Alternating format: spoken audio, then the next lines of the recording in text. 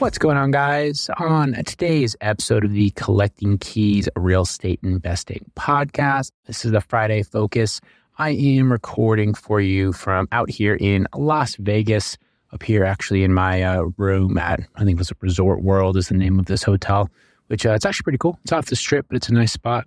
But I am out here for the acquisition.com Scaling Workshop led by Alex Hormozi himself, who, if you don't know who that is, I don't know, like go look on Instagram. He's pretty much like the biggest sort of like business influencer that you can find right now, pretty much anywhere.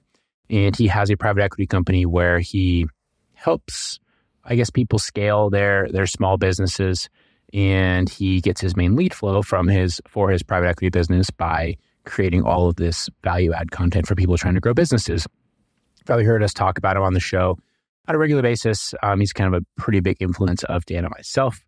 But I'm out here at the conference. And if this is your first time to the show, my name is Mike DeHaan. And I left my engineering career in 2018, kind of dicked around for a little bit, figured my life out for about a year and a half, worked in a gym, did some random stuff, started a real estate company that now does about 15 to 20 deals a month. And I also have a education community called Scale. You can learn about it at collectingkeys.com/scale. We also have a marketing company and a lending business. I have a whole suite of like random businesses in the real estate space that I've started in the last 5 years and have scaled to a decent little size.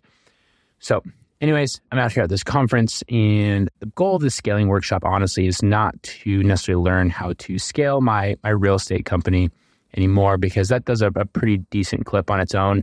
And also too, a lot of the teachings of Alex and acquisition.com aren't necessarily directly related to real estate, but there are a ton of like business learnings that you can get from it. And so my goal for coming out here was to learn how to scale our Scale community, as well as our marketing company and our lending company, which are a little bit more traditional, a little bit better.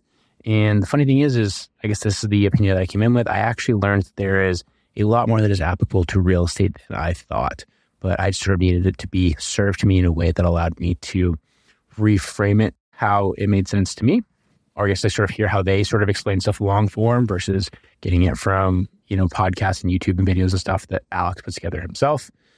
Because at this event, it's at the acquisition.com office, which they have out here, which is actually the old UFC building. It's a pretty cool setup. It's funny. I'm a big proponent of virtual work, but going and like seeing the setup they have is I'm like, okay, I could actually see why you would want something like this, because his entire staff is absolute A players. I mean, they have the ability and brand to recruit A players, and it shows. And the event was led by a lot of the leaders of his company, of acquisition.com. And throughout the entire day, it was like a 12-hour day. It's super long. So if I kind of go all over the place, I apologize. I'm literally recording this at 9 o'clock at night in this hotel. Day one was all kind of about, I would say, like the theory of business valuation, how to be a better CEO, how to figure out the constraints in your business, how to hire top talent. And then at the end, for about 2 hours, Alex came out and talked about kind of like how to increase the enterprise value of your company by basically improving all of the things that have been talked about earlier in the day. It was really, really good. And then at the end of it, they did have an upsell. It's $5,000 to come to this event. They had an upsell for additional coaching and workshops, which I fell for immediately and dropped $15,000 on the spot to come out for 4 more days worth of workshops we're doing in 2 sessions over the next year. That's kind of the objective of the event, I would say, a little bit, but also too, they're very, very smart, because what they have learned over the years that they've been in business have been that the companies that they have acquired, that they had provided previous sort of like knowledge and coaching and stuff to, by the time they acquired them, they were significantly more successful. And so they're being really smart. So now instead of paying for their lead funnel, they're having their lead funnel pay them. They are going to be increasing their conversions as well as success rate by making it a very mutual value add. Because, actually $15,000, I didn't think twice about signing up for it. I think it'll be super, super beneficial for us. But anyways, I kind of digress. So day one, we really dove into kind of like the theory and the concepts of everything that they really believe in, what it takes to value and grow a business. And a lot of it was based around sort of like what it means to be a CEO and what a good CEO is. And, if you're a small business, even if you're a one-person operator, you're still a CEO, right? You're still the owner of the business. And most of the topics revolve around this concept that the very best CEOs aren't the ones with like the most grit or the hardest workers or the best experience or best delegation, but they're the ones that are able to strategically allocate resources the most effectively, resources being time, money, and energy. Okay. And that most people are not good CEOs because they don't do that. They always try to work harder. They are naturally gravitating towards things that they are good at. They don't know their numbers, so they can't strategically make decisions. Something that's super, super mind-blowing to me about all this stuff is how many of their decisions that they make that are literally just based off of math and data. Like they're one of the most like data-driven sort of groups that I've ever been exposed to. I don't know if that's common for private equity, but for like this group, like almost everything they do is like, yeah, well, this will increase your lifetime value of your customers or your deals by this much, and this other thing will reduce your customer acquisition cost. And so here's what is your enterprise value, and why would you not do that? And they make it sound so freaking simple that you're always listening. They're going, yeah, you're right. Why would I not do that? I guess I am an idiot. And then, the thing that I appreciate is they always follow up the theory with very applicable things based off of the story that you're telling them. And, one of the things that I appreciated, when I say that, like very literally the story that you're telling them, because throughout this process and at the end of it, we had some great direct access to all of these people. Okay. And like I said, these are very, very sharp people. It's interesting sort of like watching them all do their presentations, because not only are all the individuals very, very bright, you can pick that up right away. They also speak very well. They have definitely had like some formal speaking training and presentation training. You can just tell by the way they carry themselves through their presentations. They're all also very, very young. I would happen to guess that probably all the people that spoke today, Alex himself included, not a single one is over 35. And one of them, like the main sales guy, I would even guess he might be in his like late 20s. Super, super sharp. But throughout the entire course of the day in the workshop, we got the opportunity to chat with all of them one-on-one, ask them specific questions. And they would always do such an amazing job of referencing back to the material that they had just covered. And then they would ask you specifics about your business, and they would give you a super direct, actionable plan. And to be able to hear like a concept for a business that they have literally just heard about 5 seconds ago and be able to give you something that is legitimately very, very good is very, very impressive. Like, honestly, I guess this might be how people feel when, we have Keys come to other events. They come and they ask me about these real estate deals or these opportunities. We get a lot with our sales training that we do for Scale around how to analyze different negotiations, things like that. And I always have an answer right off the bat just because I've done hundreds of transactions and analyzed thousands and thousands of deals over the years. And for these guys, it's the same with businesses. So it doesn't really matter if it's a, house pressure washing business that I met one of those people today, or if it's a like life coaching business, or if it's a real estate business, or if it's a marketing business, or if it's a roofing business, or if it's a fencing business, or if it's a VA staffing company. Literally, these are all people that I met today at the event. They can hear the problems that you're facing. They can determine it back to, the different pillars they talk throughout the event. And they can say, like, have you thought about doing it this way? Have you thought about trying this approach? And 99% of the time, I would say, from what I heard, either talking to them directly or by just like sort of standing nearby and hearing other people have conversations, they were right. And they provide some very, very good value that way. Yeah, so that was kind of the big focus of the morning, was around how to be a better CEO, how to allocate resource and what all that looked like. In the afternoon, they did a really big deep dive on hiring, which I thought was great. Honestly, I will say a lot of the hiring stuff that they went over, especially at the beginning, was very similar to what we do at KeysCon. So I actually was kind of proud of that, because I feel like, hey, when at KeysCon, we always do a big hiring segment. It's always a big thing that we touch on in Scale. And the fact that they were repeating some of the same content, I felt pretty good. I was like, we must be doing something right. And I will say, I do feel like we have a good team for the most part. And we have had some good success hiring. And I think it's because we share a lot of the same values that their hiring guy obviously has. Things that were most interesting were some of the ways that they viewed primarily how to deal with like unicorn employees or like key members of the team that are very, very hard to replace. And one of my favorite concepts they discussed today was, when there's a unicorn at the company, so they are like the key person, whether that's yourself, whether that's your top sales guy, whether that's your business partner, whether that's, I don't know, someone that like is in your back office that does everything for you. So many people try to I would say balance them out or replace them by getting another unicorn that kind of has like the same skill set. So that way, they're going to be friends. Unicorns are going to work together. The thing is, though, unicorns are territorial. That's not normally how it works. And instead, what you're better off doing is balancing out the unicorn with unicorn parts.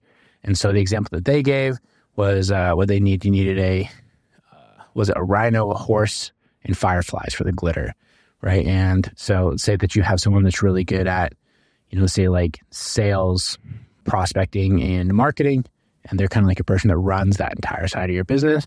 Instead, you find someone that's only good at sales, someone that's only good at prospecting, someone that's only good at marketing, and you bring all of them in and you use them to not replace your unicorn, because your unicorn can probably go and learn how to do something else in the business, but you balance out the fact that your business relies on them and reduces the risk of having this key person in your business that kind of like completely controls the business's destiny, right? Because that was a huge focus of the day, is that the number one risk factor that they look at and that any private equity company looks at is the key man risk, which is there a singular person or entity in that business that if they were to leave or die or have malicious intent just because they got sick of you, would that be a problem?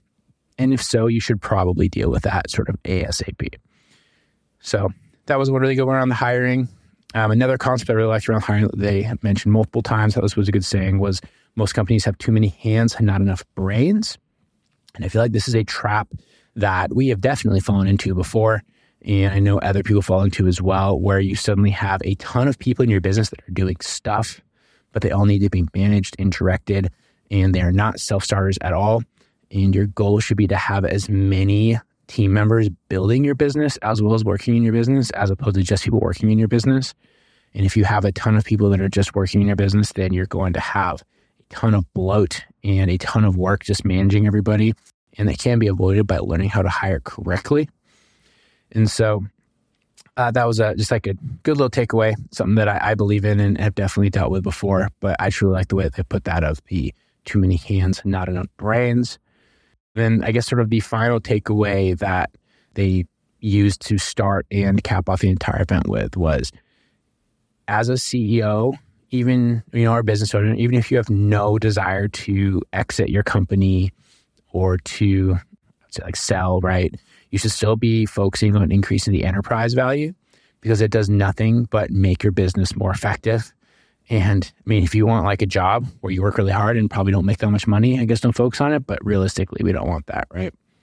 And so ultimately, they basically said, if you're not increasing enterprise value by reducing your risk and increasing your opportunity, and ultimately everything that you do as a business owner should be around reducing your customer acquisition cost and increasing your lifetime value. Or in real estate terms, basically reducing your cost per deal and increasing the lifetime value of your deals that you get. And so that means for like wholesales and flips, that's increasing your margin, building a better buyer's list on the wholesale side, increasing your sales to get better deals. Like those are things that you could do there. On the flipping side, increasing your labor, getting your realtor's license so you can reduce your fees, getting cheaper money. Those are all things that will increase your lifetime value on the flipping end. If it's buy and hold stuff, learning to create value for these deals, getting cheaper debt, learning to do like forced value ads, all those things will increase the lifetime value of those deals. And ultimately, like honestly, all this stuff when it comes to real estate business, it kind of is applicable in two ways. One is the actual business piece of it. The other is with each individual property. If you look at it, like there's always some of these same little nuances things put together. As the business owner, your entire focus should be around doing things that improve the lifetime value or the customer acquisition cost or cost per deal. And none of the rest of it should be on you. And if it is, then you should probably outsource it, right? So that is kind of my main breakdown of day one. I'll do another one for you guys tomorrow after day two, which will release next week. So you can check that out. But there is some other stuff that they touched on that they asked us not to share because it's kind of like their IP. I don't know, maybe I'll share it with some of the people in Scale. So you can go on collectingkeys.com/scale if you want to hear some more. The more, they call it the friend, was it NDA? It was the friend DA. So they asked us not to share a handful of things because it's very important for them in their business. So I'm not going to do that right now. But you enjoyed Scale, I'll probably tell them over there. Even if it's applicable, it's mostly applicable to, I would say, our business in general. But yeah, overall, it's been a great experience. I did get the opportunity to talk to Alex directly today for about 15 minutes, which was really cool for me. I'm a big fan of his, and it was kind of like a weird thing talking to him because like I feel like I know him and he has no idea who the hell I am. But if you have followed any of his content, it may be no surprise to you, but he is 100% the same in person as he appears to be on the internet. Like literally nothing about him is different. His tone, his demeanor, the way that he talks, the speed at which he talks, and just his general no bullshit attitude, which I really appreciated. And super nice guy. And he was really cool. He stood in the corner and made sure to talk to every single person at the little end of the day reception. And I guess Leila was doing that too on the other side. I didn't know she was over there, but maybe I'll get a chance to talk to her tomorrow. So that would be cool as well. But anyways, hopefully that was interesting to you guys. If you guys have any questions or thoughts, or you want any more clarification on anything that I talked about, or if you're thinking about going to one of these workshops yourself, I'd be curious to hear about it. Hit me up on Instagram at Mike_invests. Shoot me a DM. And let me know if you like this, you thought it was interesting. And if you had anything else you wanted to know about the workshop, I'd be happy to change some messages with you and let you know my thoughts. Besides that, everybody, we appreciate you listening, and I'll talk to you guys next week.